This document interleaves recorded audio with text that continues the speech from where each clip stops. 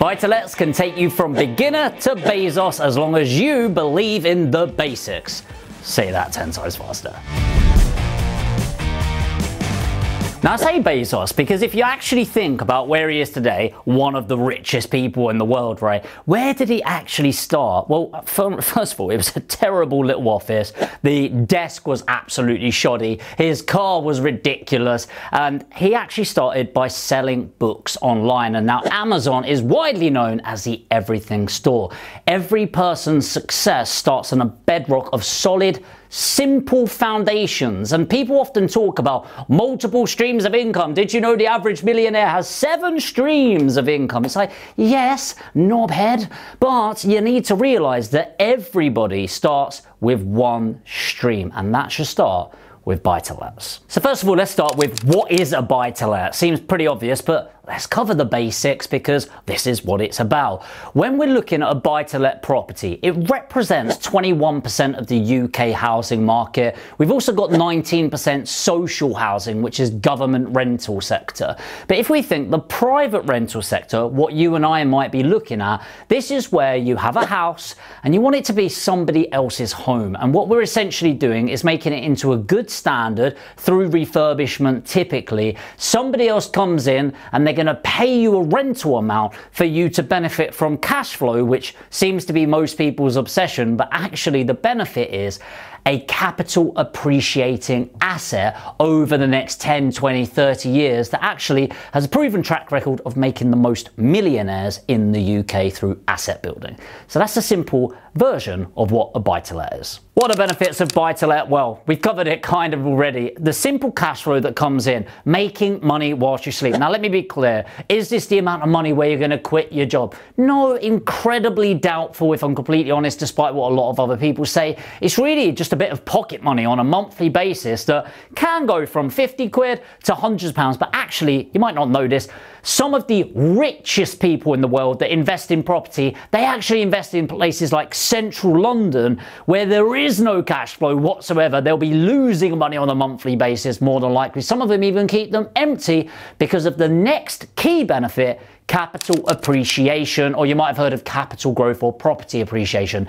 This is where economics comes in, supply versus demand. We are this tiny little island, the UK in the grand scheme of things, where legally we're only allowed to build on around 6% of the landmass. We only actually build on about 3% of the landmass because the only thing we hate more in the UK compared to rising property prices is developers developing new properties, which would solve the problem, by the way. But there you go, that's the English mentality. We hate everybody and then we hate them for not doing what we hate them about. Moving on swiftly, capital appreciation is where it comes in, where essentially the value of property goes up, and this is through inflation being your friend, not when the money's in your bank account, when you've got it invested, leverage being your friend, i.e. utilizing debt to grow that property, which comes in with the capital appreciation, and of course basic supply and demand economics, like I said, which is when there's more demand than there is supply, property prices naturally go up until, it looks like that on the graph, there's an equilibrium. Moving on to number 3 benefits, debt. Now debt is so good it's unreal, but I mean I could do about a 3-hour video on debt and why it's your friend, not your foe.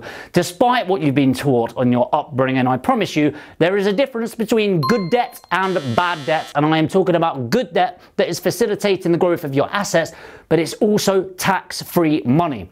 So if you've got a bigger portfolio, let's go with a £5 million portfolio, but by the way, it's just as true with 100 grand property, that will double every 10 to 12 years typically. Okay, that's not every 10 years, but it will double. And then you can either sell that, pay a shit ton, yes, that is a technical term, of tax coming out, or what you can do is raise new finance against it. Yes, you're going to have to pay interest, but the tenant pays for that because the rents go up over time, and it's actually debt-free money. Now, if you want me to do more videos on that, you could put tax-free money in the comments and I'll do some around that. But those are the key benefits around this. By the way, if you're watching this and you're one of these people that you can only take in a certain amount of data, you need to see something written down. We've put together together a very special guide on buy-to-let basics. So if you want access to this guide, you could check in the comments, and it is all about boring, vanilla buy-to-let properties, which is my favorite investment in property. But we put this guide together just for you guys as YouTube subscribers, just for being here and watching the video, and some people learn differently. So check out the comments now. There should be a comment, and we pinned it to the top. Click on there, download it. It's absolutely free, no catch, just to add more value. Of course, with every investment, there are risks to be aware of. Now, when you're investing in property, there are market volatility, whether that's interest rates, inflation, something going on in Europe right now that could impact things. You need to be aware of the implications.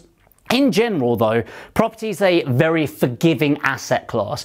What I mean by that is, let's say you love cryptocurrency, which, whatever, it's a bit more like gambling in my opinion. But if it all goes amazing, yeah, we're going to the moon, making loads of money.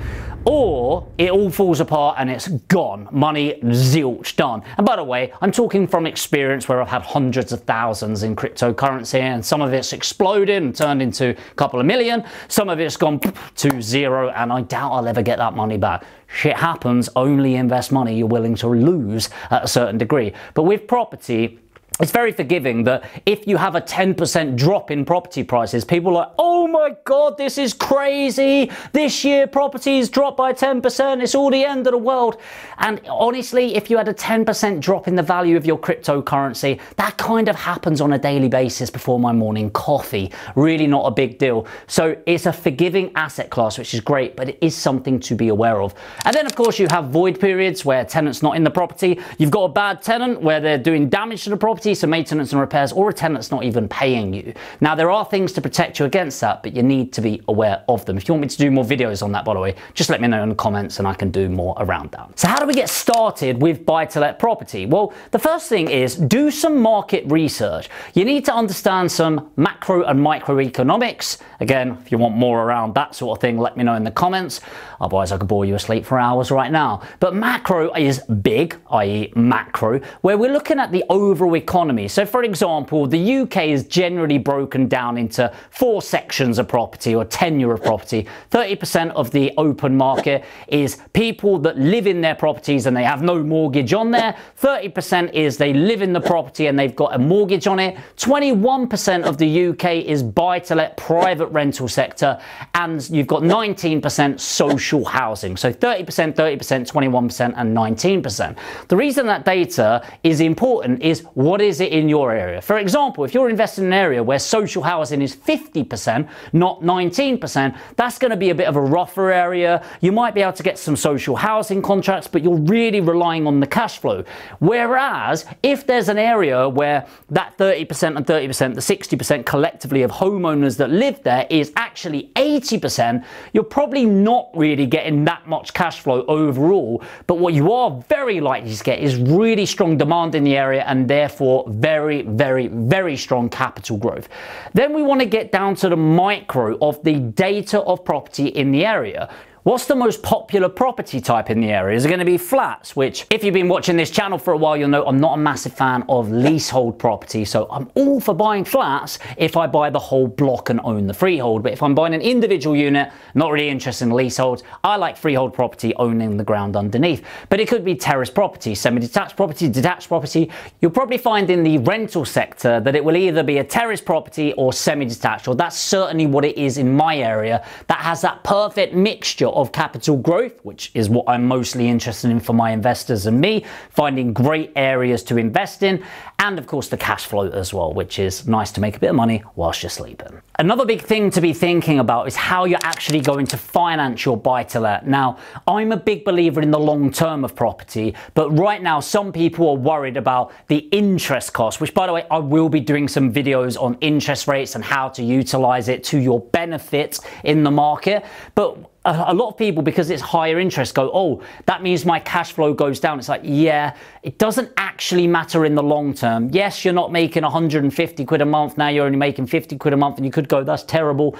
but actually it's the long term. What's the property look like in 10 years, 20 years? What's the capital growth look like? And I can pretty much guarantee you in 10 years, the property price is not going to be as low as it is now. And the reason I can say that with confidence is look at the last 1,000 years. Since the Doomsday Book, property prices in general have doubled roughly every 10 years in the right areas, of course, which is why we come back to buying in high value areas. So you can buy cash. I don't recommend it unless you're adding value and then refinancing or getting a new mortgage on the property. I prefer leveraging for a majority of people. Honestly, to give you an idea, right now, I'm utilizing the higher interest rates to get access to the best investment areas, which have been so unobtainable over the last couple of years from the sheer amount of demand. So what I'm actually doing is I'm willing to invest in a property and make negative cash flow. So I'm buying property, some that I'm actually losing money on a monthly basis, but because I know there's such high demand in the area,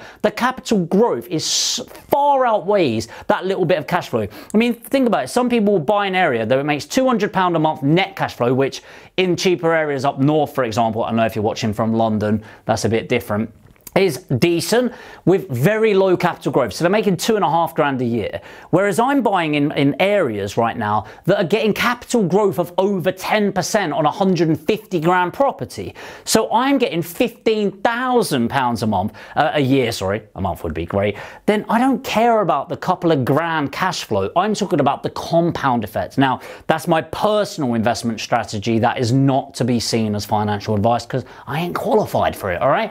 But you need to be thinking about these long-term impacts of what you actually want to achieve in your portfolio. So could it be cash, mortgage, or bridging? You decide. Finally, you want to think about the management. Now, not many people talk about property management because it's not sexy, it's not exciting, right? We want to talk about buying it. But if you've got a long-term mindset, you want to make sure your asset is maintained. You wouldn't buy a load of gold or watches and then just not care where they are. You want them to be stored properly. You want them to be secured.